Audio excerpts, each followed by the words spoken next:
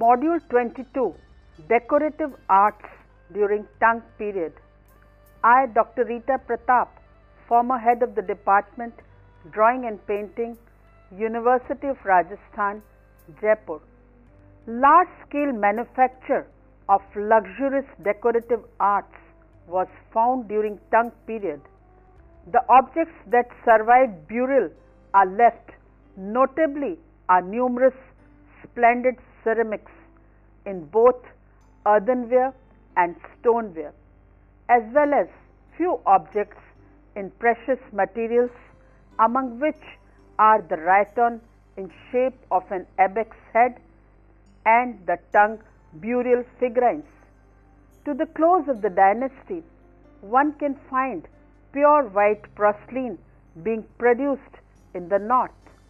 Some artifacts of ivory, tortoise shells, and textiles are found incorporate in objects. Among the burial furniture, ewers, jars, plates, and cups are good examples. Decorative arts during Tang period. Large-scale manufacture of luxurious decorative arts was found during Tang period. On the mainland, unfortunately, only those objects that survived burial as tomb furnishing or for safekeeping are left. Notably numerous splendid ceramics in both earthenware and stoneware, as well as few objects in more precious materials, gold, silver, gemstones, and even occasionally jade. The modeling of ceramic figures also show that realism was thought desirable and could be achieved. After the Han period, the Tang dynasty marks a second high point in the art of funerary ceramics. Two equally expressive types of ceramic wares were made for use as grave goods: glazed pieces and unglazed cold painted models representing all kinds of everyday activities and objects. The unglazed models are of dogs, pigs, and human figures. Zoomorphic guardians, unidentifiable animals, and winged beings. They are covered only with a film of chalk that may have served as the priming for paint, but they all convey a lifelike effect, and in the case of real creatures are true to life. Few examples of the above types are horse belonging to Tang period, a ceramic model given as a grave good, Sankai glaze now in Dresden collection.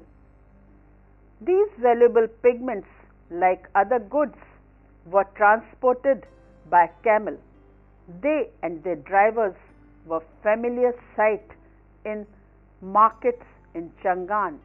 Camel belonging to Tang period and in Sensai decoration in the colors green, copper, bronze, iron, and yellow antimony in the Dresden collection. The upper class taste for all things foreign is reflected in many models of Western subjects found as grave goods, as well as figures of Chinese officials and ladies. There were camels, oriental camel drivers, horses from Fargana, and the figures of members of foreign races, including musicians. Shapes of vessels not hitherto typical of China are also found. Among the ceramic replicas of everyday utensils, there are pieces in forms deriving from the Central and West Asian metalwork. An example is of a phoenix-headed jug with pictorial panels. This also belongs to Tang period. It has a Sansai glaze and at present in the Munich Museum. The panels on the body of the vessel bear different decorative motifs. This side shows a horseman delivering the pattern shot, rising in his stirrups as he gallops away and aiming an arrow behind him from his bow.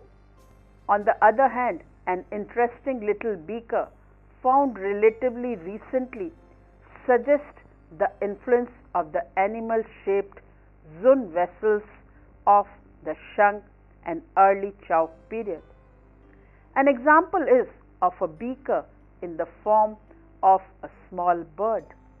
This is also of Sansai glaze belonging to Tang period and at present in the Beijing Archaeological Institute.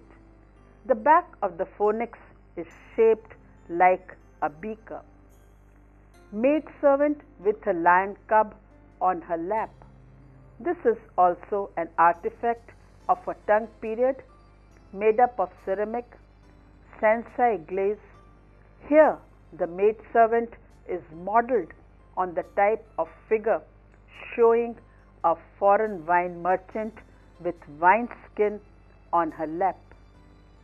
Among the magnificent ceramic wares of the Tang period were the first true porcelains and the beautiful green jade stoneware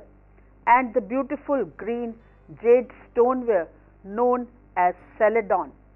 Tang potters had learned how to combine kaolin clay with the proper proportions of field, spar and flint and then fire the clay at suitable high temperature to produce the hard white translucent ceramic called porcelain. Some of the robust shapes and intricate decorative motifs that characterize the ceramic and metal wares produced by Tang artisans show the influence of Near Eastern and Central Asian metalwork. These elegant ceramics, along with a wide variety of exquisitely detailed metal boxes, cups, bowls cast in silver and embellished with gold, amply attest to the cosmopolitanism and sophistication of the Tang dynasty culture. The raiton in the shape of an ibex head. It is belonging to Tang dynasty and at present in the Shaanxi Provincial Museum. This raiton in the shape of an ibex head with golden muzzle is the only example of this shape in the semi-precious stone to have been found in China. Though this style as well as in subject it evokes the art of late Sasanian Iran or Sogadara, but it was made in Tang China, where all things Central Asian were the height of fashion. Ewer with decoration of performing horse. This is silver with repo use gilt decoration. Shaanxi, China, Tang dynasty, probably before 756 CE.